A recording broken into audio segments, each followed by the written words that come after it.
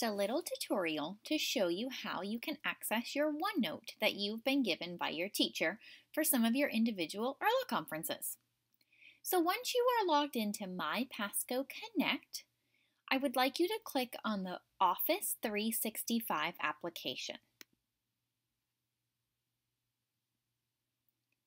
Once you click on the Office 365 app, you're going to see a whole bunch of applications at the top here. You don't need to worry about any of those for right now. The only one you need to click on is OneNote. So you're going to go ahead and click in OneNote. And then you're going to see a bunch of different things at the top. You're going to see a button that says Recent, a button that says Pinned, My Notebooks, and then Shared with Me. That's going to be the tab that you are going to want to click on.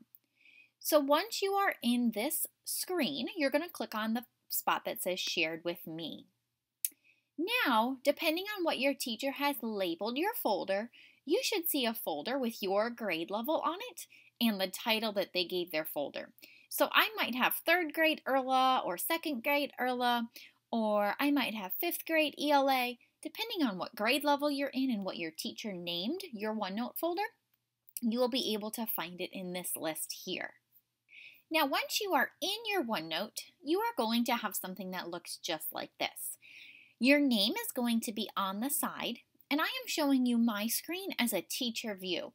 So, of course, your side is going to look a little bit different, but your name is going to be on the side after you see the words Welcome, Collaboration Space, Library, and then there will be parentheses with your name here. It's going to say Student and your name. And I have blocked out the names of my students just for security reasons. Once you click on your name, this is going to be your folder. You will see the tab that says ERLA or something else that your teacher might be requiring you to use this OneNote for, such as a reading log. I have my students use this for ERLA and for their reading logs. So perhaps I'm going to click on the ERLA folder. Your teacher is going to have all of this set up for you by your date. So if you've not met with your teacher yet for an ERLA conference, you may not have anything inside your ERLA folder.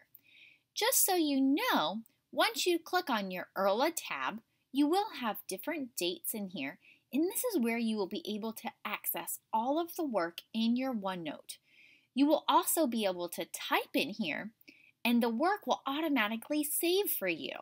How cool is that? At the end of your conference between you and your teacher, you're going to see a spot at the bottom that might talk about the next time that you meet. I always find this helpful for my students, and this is always a spot that I have my students look forward to before the next time that we meet.